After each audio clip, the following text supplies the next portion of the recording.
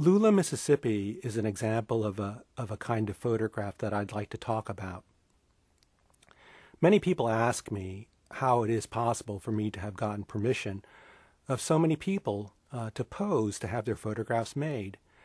And when I respond by telling them that 19 out of 20 people that I would ask would say yes, people are always really surprised.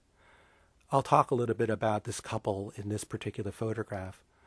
Lula, Mississippi is a small delta town, and as I was walking down the street, I saw this man. I walked up to him. I explained to him who I was, introduced myself, and I made the request if I could make a photograph of him. And he said yes. After I made the first photograph, he asked me inside to meet his wife. And I agreed, and I made this photograph that you see here. Photographs have a permanence about them.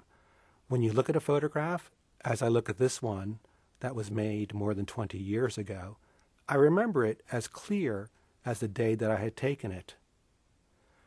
But after I had taken this photograph, a year later, I returned to Lula to find this man and his wife.